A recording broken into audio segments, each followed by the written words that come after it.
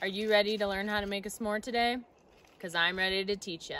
What up? This is Fox. I'm the camp director at Camp Menzies, and I'm going to teach you how to make the best s'more.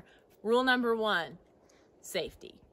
Make sure that you know fire safety rules for whatever area that you are in, even if that's at home over your stove, and always, always, always have a parental unit or guardian around. Other safety rules: 3 points of contact at all times. What does that mean? If you're near a fire, you want to make sure you have 3 points of contact. So that can mean a knee and a hand, a butt and a hand, whatever works for you. We just want to make sure we're being safe. Rule number 3, I think I'm on 3, but it's fine.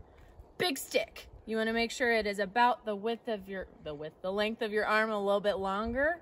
This one's a perfect one. It's got a pointier end. That's my marshmallow side. Hand side, marshmallow side. There's very specific rules here. You are going to take a marshmallow. You're going to put it onto your stick, and you are going to walk, because we never run around a fire, to the fire and roasty toasty.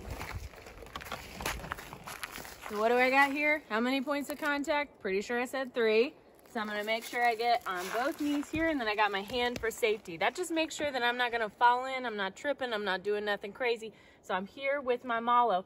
Personally, I'm a golden brown girl myself, but some people like to just catch them on fire and blow it out. But I like the s'more to be golden brown. So what I'm gonna do to get that is to find a spot that maybe isn't on fire, but is still pretty hot. And I'm just gonna rotate. The key to this is patience. You're just gonna sit and let that mallow get roasty, toasty, and delicious. Sometimes it catches on fire anyway, but this is a safe place to make mistakes. So that's totally cool. Just blow it out if it catches on fire. So see how close I'm getting to the fire, but I'm not quite touching it because I don't really want it to get all ashy. I just want it to get warm.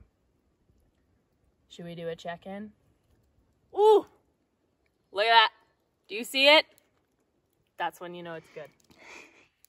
All right, little rotation here. The key is a slow rotation. I'm telling you, you really got to be patient with this, you know? Oh my gosh.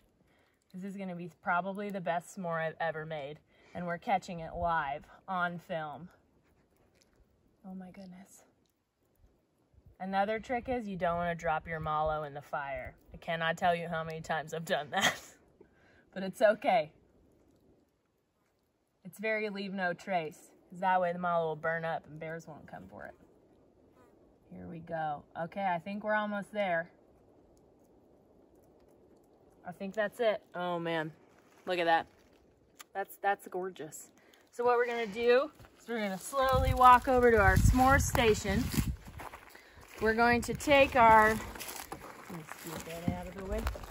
Take our graham cracker, split it in half. I'm gonna set this down for a moment. Normally you have a helper here, but it's okay. I've got this all on my own. I'm gonna take my chocolate. I'm gonna take my mallow. Here's the trick. Gonna put your graham cracker on top, and you're slowly gonna slide it out. Oh my gosh. Oh my gosh. And that is how to make the perfect s'more. Thanks for joining us, Girl Scouts.